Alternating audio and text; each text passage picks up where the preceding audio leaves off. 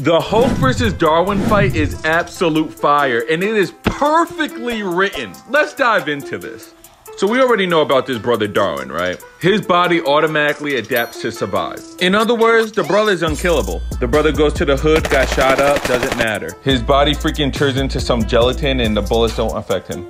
Dude is in a house, it blows up. You would think, he'll look like Spawn after this, but now, you look at him and the brother's just chilling, As he's giving these guys the 1-2 and a dry biscuit special, his fist turns into like some freaking stones just so his hits can be harder. Like, what's happening here? So this dude was stuck in a tank. He actually gets stronger to be able to escape the tank. He adapts to survive, people. If he's not fast enough, he'll become fast enough. Come on, like this dude freaking literally turned into a sponge to be able to absorb an attack. Like a sponge. Oh, you think he's about to take fall damage here? He freaking adapts to survive, people. The ground is in more danger than him. I mean, come on, the dude turned into Mr. Fantastic to hide? He adapts. And when he was living in Caucasian areas, his skin turned paler because his body just assumed a better chance of survival is that you look like them. We're getting deep out here? But now it's time to talk about this dude. And I don't think he needs an introduction. Worldbreaker Hulk was ending everyone's career. Wolverine, caught it. A bunch of students from the X-Mansion, caught it. Colossus, caught it. And I mean caught it. Bruh. He punched the crap out of this girl. This sends her flying. Thing, straight, catching it. The dude was fighting the freaking Sentry. The Sentry.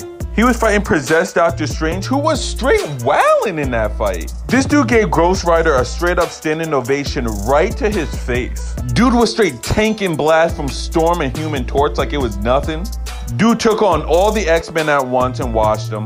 And even survived an encounter with Zeus, who's on the same level as Odin. So this is how the fight goes, right? This dude Darwin starts taking the gamma radiation out of Hulk, right? His body just starts doing it, but it's too much. This dude Hulk punches Darwin so freaking hard that Darwin's body says the best way to survive this situation isn't about getting stronger, isn't about turning into a sponge. Get the freak out of here. This dude is crazy.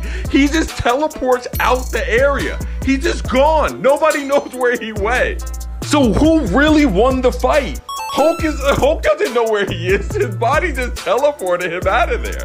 The best way to survive this encounter is get the freak away from Hulk.